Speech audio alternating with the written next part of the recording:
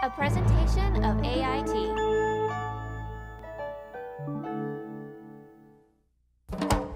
Let's go into the book. Jump in, take a look. Let's go into the book.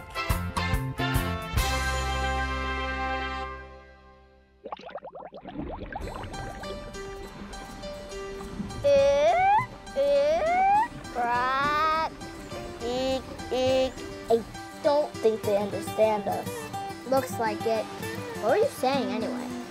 What do you like to eat? What were you saying? Come over here and say hello. Well, they're ignoring us. They sure are cute though.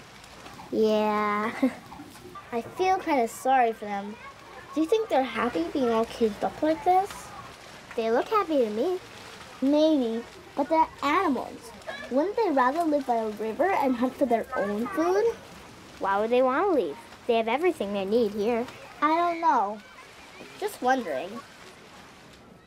Oh, there you are. Why are you girls still here? The rest of the troop is ready to leave. We're trying to talk to the otters. Yeah. Oh, really? How'd that go? Pretty well. Hey, yeah, pretty well. Especially me. Well, that's great. But it's time to go now. Say goodbye. Bye, otters. Bye, otters. Welcome back.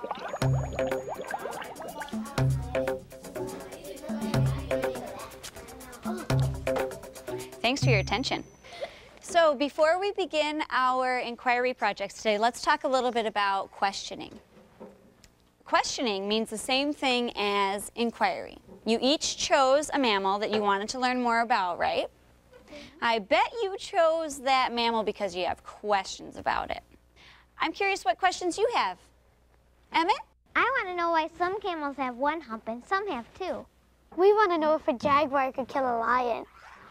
Oh, great, guys. It's important to ask questions like these. It really helps us focus when we read. Well, we all got resources at the Library Media Center, and today what I'm going to do is I'm going to show you a trick on how to get the most from what you're reading.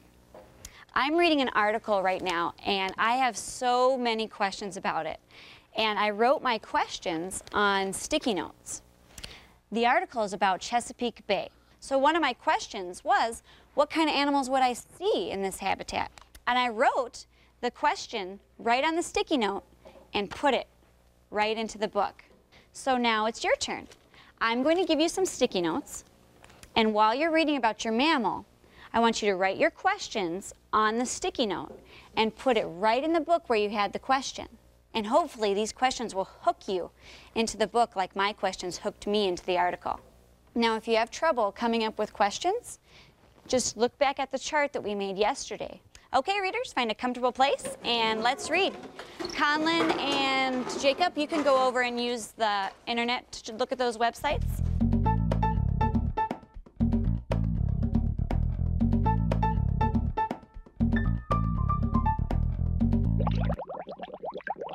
First, they have really thick fur.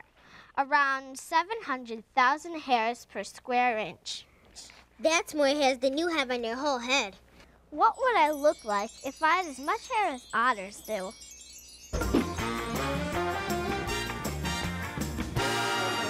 I know otters have much more hair than people, so they can stay warm in cold water. But wouldn't they need to cut it sometimes so they don't look like Bigfoot? Maybe they shed their hair and it's warmer. Did it say that in the story? No, but other animals shed their hair. Yeah, like my dog Scotty, or like my grandma's cat. Their hair gets all over the couch. Yuck! So, Otter Girls, where are your questions taking you today? We're wondering if otters shed like dogs and cats. Oh, Mrs. Pingel, I saw some otters at the zoo on a Girl Scout trip. They weren't sea otters, though. They were river otters. You did? How does this experience help Kamilah with today's reading? Because she has, what did we call it? Oh, I remember. It's called prior knowledge. Yeah, prior knowledge. She already knows something about otters. And she can use what she already knows to help her come up with questions. You got it. So, Kamilah, what questions do you have? Well, the article is called Otters Staying Afloat. But the otters I saw didn't have any trouble floating. Why would they? Is that a question with an easy answer? So far, we don't have the answer for that. Some questions are easier to answer than others. Keep reading and thinking about that one, okay? Any other questions? Oh, I have another one. What are people doing to help otters? Maybe there's some way we could help, but I don't know what it is. Look, I found the answer to that. It says right here. This little orphan was only a few days old when aquarium folks found him. The caregivers fed him a special milk drink. As soon as he can eat solid food on his own, they'll introduce him to a real sea otter mother. She'll teach him skills he'll need to survive in the wild. Only a few sea otters get taken in like this. You know, I can really tell you're using your questions to help you focus when you read today. Keep going, girls. You're off to a great start.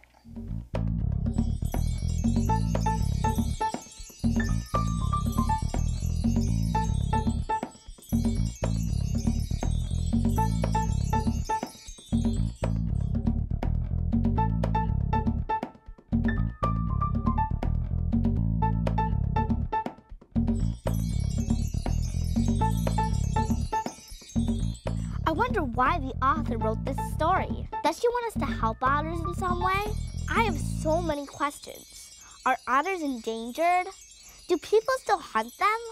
Are killer whales eating them? What happens to the orphans?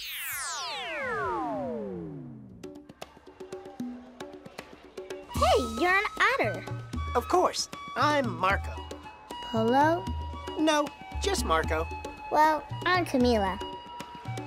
Where are we? I have no idea. I'm a little nervous right now. I could use a swim. Does swimming help? Sure. Okay, let's go. I can hold my breath longer than you. No, you can't. Mom! Children, stop this otter nonsense. Yeah, stop it. You stop it. It's a human. They're after me again. Marco, don't be afraid. It's okay. Why were you so afraid of that little girl, Marco? Well, I don't like to think about it. It's scary. I understand. Hey, what's that smell? Food. Let's find it.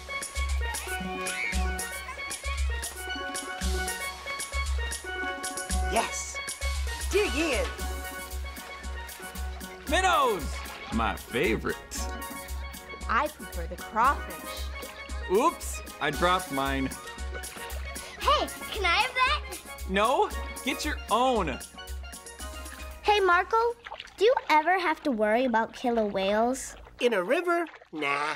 But I've heard that sea otters have to be careful or they'll become someone else's lunch. You're scaring me. Sorry. Marco, are you scared because you're kept in this cage? Cage? Well, this is not a cage. This isn't bad at all. I just want to go home. This isn't your home? No. I used to live by a river. One day I got caught in a beaver trap set by a human. That's a real cage. How'd you get out? I couldn't get out. First, I tried calling my family and friends. Help! Please, somebody help me! Mom? Dad? Anybody, please help! I'm caught in a cage. I'm scared. Help me, please! But nobody heard me. They must have been downriver searching for food. I was so scared I could hear my heart beating. I tried scratching the cage with my nose and my claws, but it wouldn't bend. I really scratched up my paws. They were bleeding. I tried everything I could think of to escape. Finally, this human shows up. I was sure I was done for, but I got lucky. This one actually came to help me. It took me out of the cage, rubbed medicine on my paws, and then put me in here with you guys. Wow. So that's why you're kind of nervous around humans. Sure. That trap was terrifying. Plus, I don't know what happened to my family and friends. Now I understand. Hey, what are we doing exactly? We're grooming our hair. We sure have a lot, don't we? Sure. Our fur keeps us warm. If it gets matted down, you could freeze or even drown. I hope my family is all right. Marco, I'm sure you'll be back home with your family soon. Really? How do you know? I'll bet the humans brought you here so your paws could heal. They'll take you back to your river. Yay! I'm going home soon. Let's play. Playtime! Let's wrestle. Woo-hoo! Ouch! Watch my nose. Watch my paw. Hey, maybe this is why we don't get fat, because we're always swimming and playing. Marco, I love being an otter. Can't beat it. I wouldn't trade. Pile up, pile up, pile up, pile up. Pile up, pile up. Kamilah, are you okay? Yeah, just got a little carried away. Good questions will do that. All right, class, come on over to the rug so we can talk about what we read. So we all started with questions for our research project. And I want to know how many of you came up with questions while you were reading? How many of you found answers to those questions? Emmett? We were looking at the pictures and we wondered why the camel's humps were sort of flopped over. Did you find the answer? Yes, camels store fat in their humps. And when they haven't eaten in a while, they use that fat. And with that fat gone, the humps don't count as flabby. We are going to read more about camels in the Animal Encyclopedia. Or maybe you could go to the zoo. Great reading. So did anybody come up with questions that they didn't find the answer to? Kamilah? Well, I wondered why my article was called Otters Staying Afloat, when I know they're such good swimmers. But now I think maybe the author meant something else. Something like staying safe, staying alive. I like your thinking, Kamilah. Those tough questions help us understand what we're reading. It sounds like you really got into the book. You all came up with some interesting questions today, and now that we have sorted our questions, who can tell me how this group of questions helps us understand? Conlon? These questions helped us find facts we could use in our inquiry projects. We could find the answers by reading more. And these questions we couldn't answer from our reading. We really had to think hard about them. Those questions make us want to talk to each other more. And then we come up with even more questions. Yeah, and then it's a lot more fun. Come on, let's go see the orangutans now. Just a minute. I really want to see the orangutans this time before we have to go. What's so interesting about otters anyway? You wouldn't believe me. Want to go somewhere else? Did you just see a capybara? No. Isn't the capybara cage over there? Yes, that's the problem. I was just giving a tour and it's gone. The exhibit's empty. Oh boy, am I in trouble now. I can't believe this happened on my first day. I just don't understand. Wait, maybe we can help. I wish you could, but if you haven't seen it. I mean by asking questions. What? Well, was the door to the cage open? No, it was closed. Were there any holes in the fence or anything? I don't think so. No, I would have noticed that. Are capybaras good climbers? No, but they are good swimmers. I've never heard anything about them climbing, though. Would anyone have taken them out? No, that's ridiculous. Wait a minute. What day is this? It's Wednesday. Oh, of course. Today is the day the veterinarian comes to look them over. Look! Well, thanks, you two. I was in such a panic, I didn't even stop to ask questions. Well, you gotta ask questions if you want to understand.